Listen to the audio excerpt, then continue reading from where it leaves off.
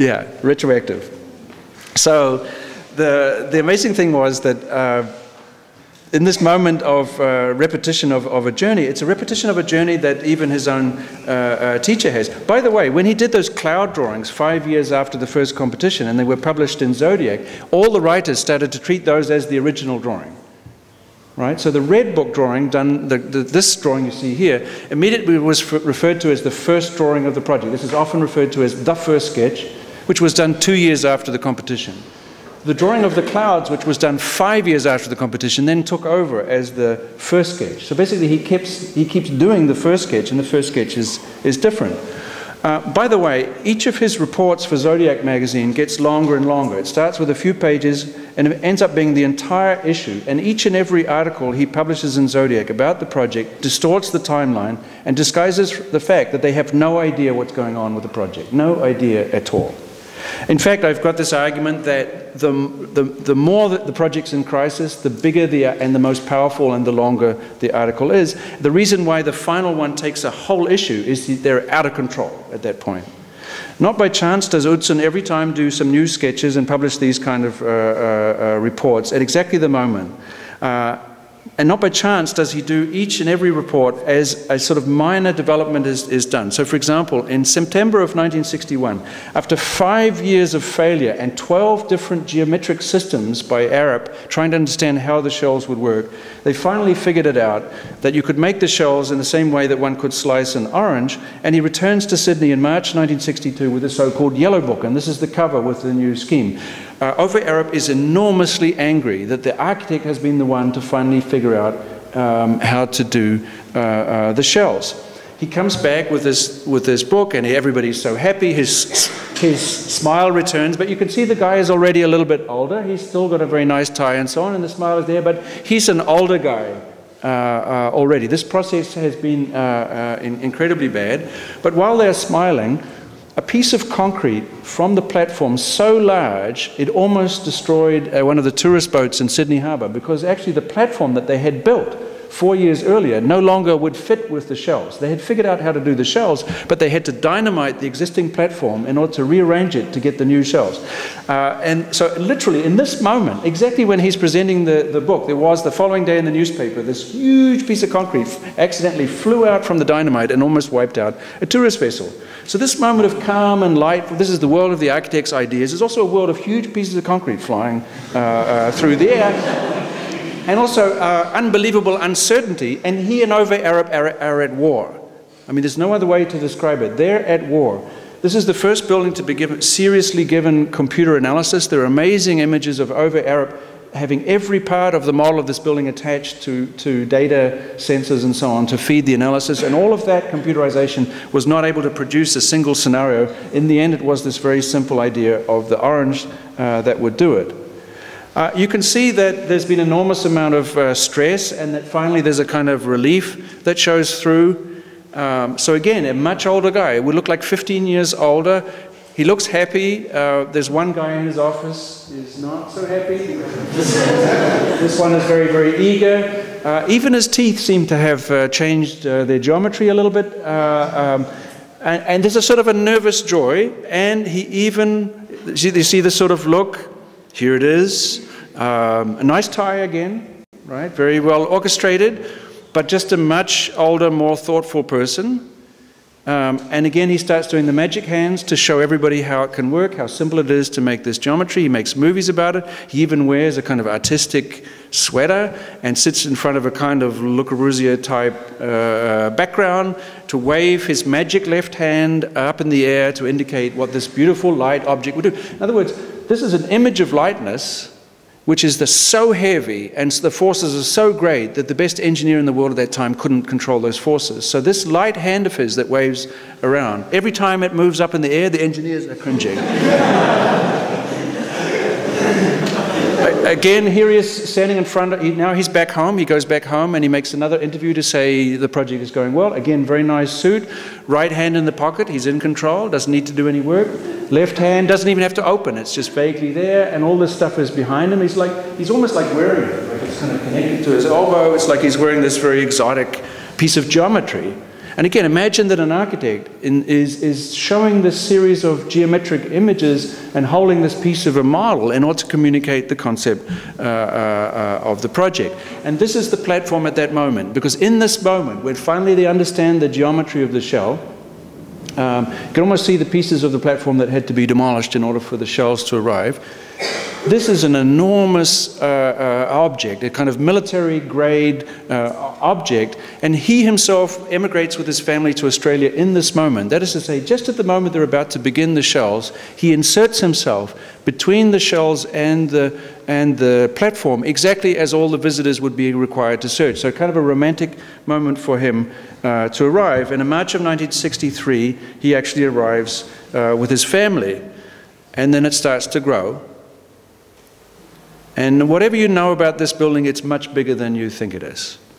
Right? It's really one of the great achievements. Here's Ove Arup's drawing of all the different geometries they tried until they found the right one. And actually, you could say this is a compliment to Utzon, because this is like an animal. It's like a bird or something flexing itself. It's like as if the idea had these different potentials. And you see him, again, power suit, standing in front of the construction. The left hand is no longer operative, right? But it's still catching the light. Look at that. It's just nothing about it. It's not that the left hand is in the light. It's like producing light. I mean, it would be super annoying to live with him, because the bedroom always at night, there'd be this sort of glow, and it'd be like, turn your hand off. And if you think I'm joking, you know. So he's like throwing this thing up. Right? That's how beautiful it is. But if you look in his face, it's not so calm. Right? He's doing what he's supposed to do. Look at the tie. It's not working out so well. The shirt's not quite in the place that it should be. This is, actually, if you look at it, it looks great, but actually you can see and hear the seeds of disaster. And it's exactly in the moment of this image that he publishes this, which is a full issue of Zodiac magazine describing the project, on which on the cover you see a bird. It's a seagull, because he saw a film of a seagull in Antarctica, and he said, that seagull can teach me how to do the glass on the front of the opera house. It's not even an Australian bird, and the Antarctica, I can tell you, is not Australia. It's not so far away. So he takes a non-Australian bird flying over non-Australian water, and he obsesses about the ripples of that water, and then comes up with this geometry. You see here the geometry of the glass, which will be based on the movement of the bird. In other words, there will be a kind of animal-like sense of movement in this object, which is meant to represent the air. So an animal that flies in the air, a piece of mobile architecture in the air, will actually give the shape to these vaults. And he himself is photographed as a seagull. I mean, and you have to consider how tricky it is to photograph an architect, again, flying. And of course, this is the cover, this is the frontispiece image for the Zodiac issue. So what he's communicating to you is the architect is an animal that can fly, right? And that the work produced by an architect itself will fly. Again, getting back, remember the principle. Every journey he makes is not from A to B, but is a journey that he already made before he made the journey. The journey is but an echo of what he would always do. His responsibility is to graft something foreign onto the local that lets the local be what it always wanted to be. So he brings to Australia something that he claims to have found somewhere else, that in fact he was already doing somewhere else, in order to claim that it was already there, and he's, as it were, literally flying. And the architecture itself will fly, and he flies.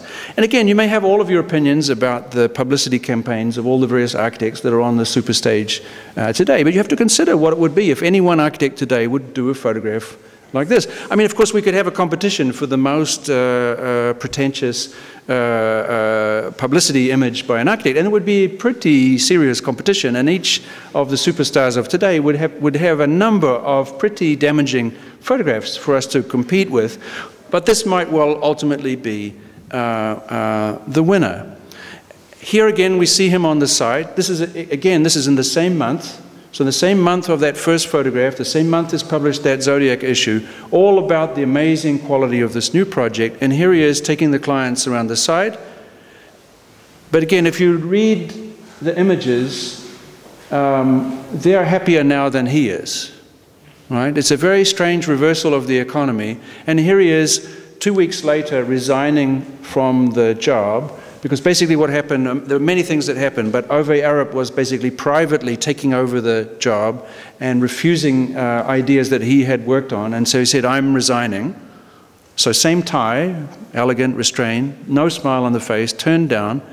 All the other architects who had originally said they didn't want any foreign architects to enter the competition now protested for him to stay. Architects like Harry Seidler and others, originally from Vienna, I think, now become part of the defense campaign to keep him, but it's too late, he goes. And the project is finally finished 10 years later and has this enormous opening. And of course, from the moment it is opened, becomes one of the great icons, not just of Australia, but of our field.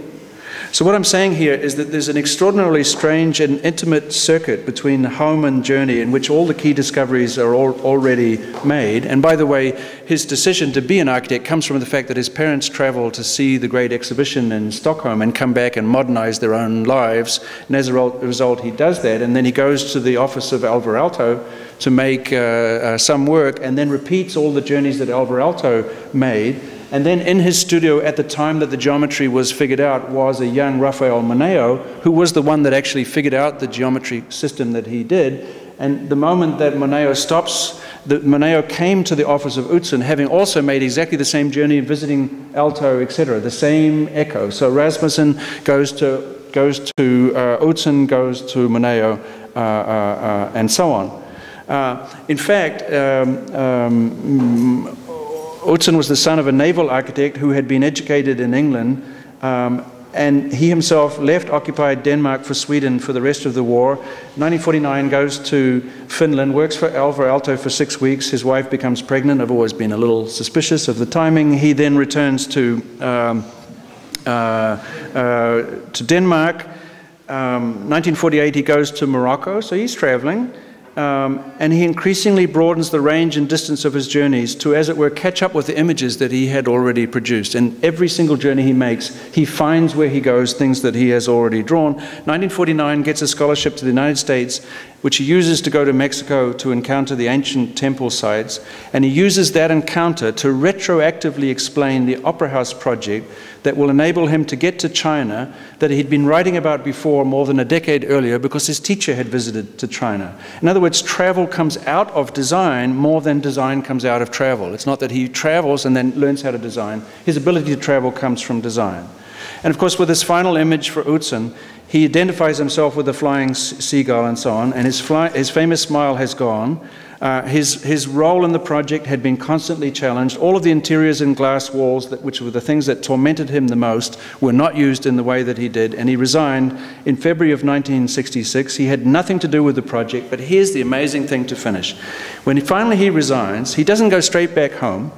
He goes to Hawaii and returns to Denmark by way of Mexico, and goes back to the Yucatan and looks again at the Mayan temples and writes to his Australian assistant and says, the ruins are wonderful, so why worry? The Sydney Opera House will become a ruin one day. So he's thrilled that, after all, this project, when it is eroded down, will look exactly like Mexico. He also writes to Siegfried Gideon, who had used his article about the Sydney Opera House as the basis of the last edition of Space, Time and Architecture. And he said to Gideon, don't worry, I'm going to use the ideas that I worked on in Sydney and other projects so that my return home will be just as productive as my departure from it. And sure enough, he did. He completed a set of small, highly celebrated buildings with much of the Sydney Opera House logic developed in different sites. Finally, in 1999, too old to travel, he agreed to do the design guidelines to renovate the building back to the original design that he had already done. And in that moment, he writes another article repeating all this narrative, which is not true, about his journeys to Mexico and so on. But then he quotes Louis Kahn's comment about the Opera House. He quotes Louis Kahn saying, the sun did not know how beautiful it was until reflected off this building. Right? So if it's the case that what the architect does is allow people to see their world for the first time, and in so doing, seeing the world invents a whole new world, and if it's a whole new planet that the Mayans made possible, the sun itself is just hanging around for 2 million years with a kind of identity crisis, doesn't know what's going on, looks down at Australia and sees itself glowing there and says, I'm beautiful, right? So Utzon's last gesture, when he says, I'm too old to travel, I don't hold anything against you, I'm just a humble architect, but as Louis Kahn said, I did invent the sun, which of course explains why his hand was always, and I didn't think about that until now, why his hand was always glowing, because he basically owned the sun from the beginning, like one of those superhero movies, that something happened to him as a kid, and so on and so on. So all I'm saying, of course, is that this restates the promise that every single architect makes, including the architect, all the architects in this room, and none of the artists will make, that the architecture is a foreign object which is grafted into an existing context and an existing environment that allows the environment to become more like itself than itself. And that the architect's journey, and therefore architecture itself, like every coffee I have in the morning, is a profoundly strange thing. Thanks.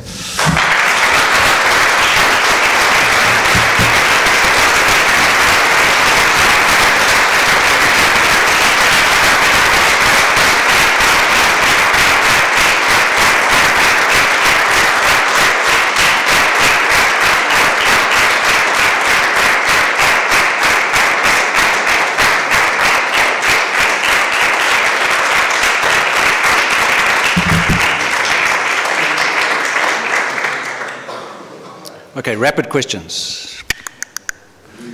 Or we go to the mine and have a beer. Yeah. Could you explain why? Because it seemed to me that Saarinen was talking to him. Yes. He came late and then he did the drawings. Yes. What was it? Could you explain?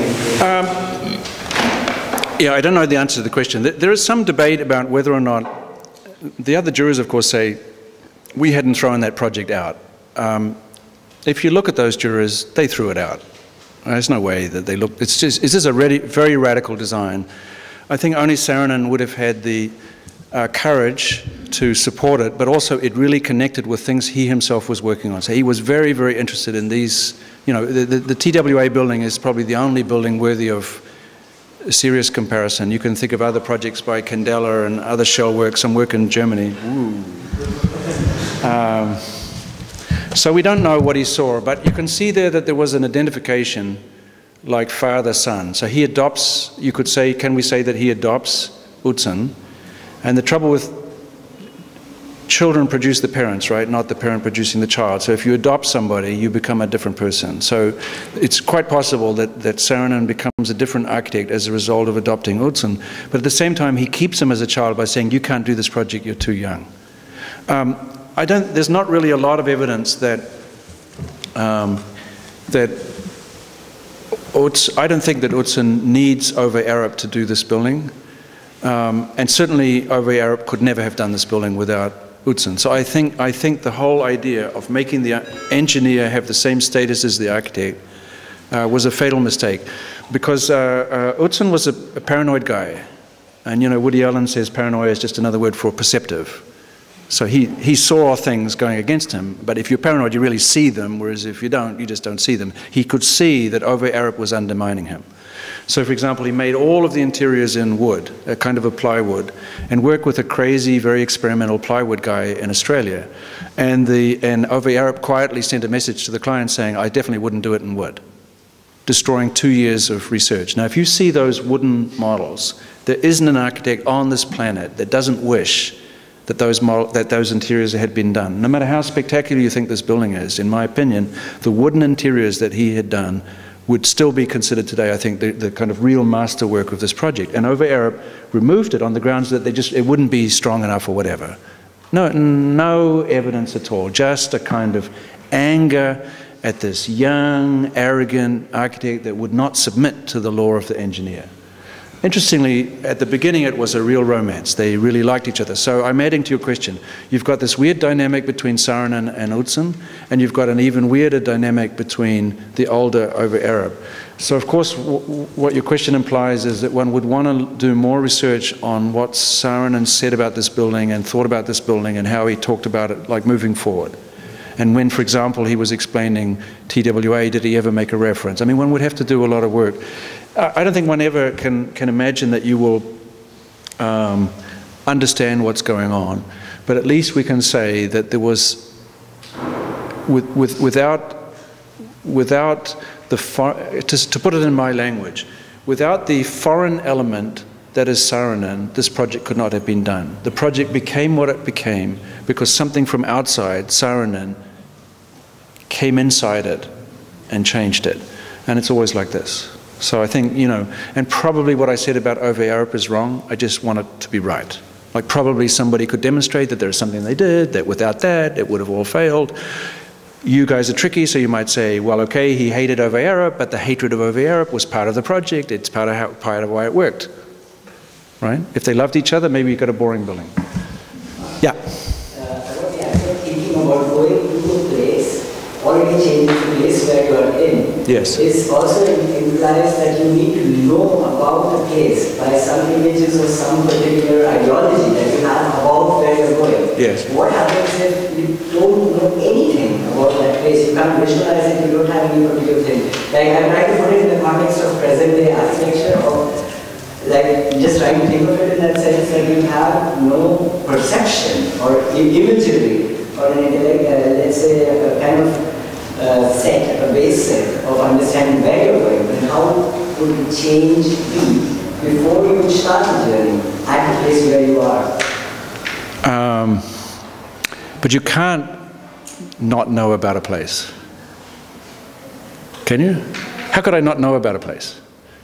But it is like an imagination. Like yeah, but you see, the moment you think it's a place, then you know about it. Right, so there is not this thing where you don't know about a place. So you can't not know a place, but also you cannot ever totally know a place. So the word place catches an enigma. If place was place, right, and if local identity was really local, you don't need anybody to talk about it. It will always do its thing.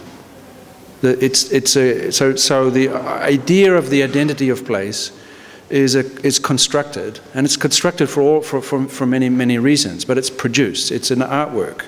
So what an architect produces is not the building that they bring, but the sense of the place in which the building is placed. So basically, a building is an instrument for making you see your world differently, but actually to see your world differently is to see it for the first time, right? So I'm not answering your question very well, but you actually can never have a place in mind that you don't know anything about, right? The word place marks the beginning, crudely marks the beginning of an enigma. An example that comes to mind, Eckhart built this palace in India, very Bauhaus-like, but when he republished it in Europe, he cut off the roofs, which were all like typical Indian sloping roofs, because it's also like he kind of brings something to another place, makes it local, but when he brings it back to his own place, he has to change it to make it acceptable to the local from where it actually comes from. Yeah, but that's normal, right? I know that project. I know that project because coming from New Zealand, I went to Torino, where I saw the work of an English architect based in Frankfurt who looked at the photographs of the place in India of the building by the architect from Germany. That's normal. Right? That's just a basic circuit. That's not even very complicated. I'm just describing the most obvious. So that's what I mean. Journey is a vibration. So if it's a vibration, the architect can claim to be tuning in to the vibration. That's why we can get away with this claim that we are just tuning in, but also changing, making visible you can feel a vibration. It's actually this is no more true of contemporary architecture than of classical architecture. Classical architecture says the world is a lousy copy, a third-rate copy of the amazing, a degraded Xerox of the eternal ideas. Architecture is a second-rate copy which elevates it out of the world and communicates something better of what the ideas is. So the Greek temple is a spaceship, so it's something in this world that takes you out of this world to catch a taste for that which is beyond all worlds, right? So it's exactly the same cycle. is the Greek temple coming towards us from the world of the perfect ideas, which is a world without form, without material? Is it an ambassador of that world? Cannot be, since this is a world without substance. But it cannot be either an ambassador of this degraded world, including nature, trees, people, and so on. That cannot know its beauty, because it cannot know anything, because it's a third-rate copy. So architecture arrives in the enigma and claims to have access and participate in both worlds. So the architect slides, I'm sorry for the analogy, between the ground and the air, sits in the gap. You see, and you see what Utzon is doing is placing himself and us between what we believe to be stable, the ground, and that which always moves, the air. It turns out to be totally inverted. The thing on the ground doesn't belong to the ground. It doesn't represent the ground. It's dishonest to the ground. Anyway, I think 2 questions is already too many. Thanks for putting up with me.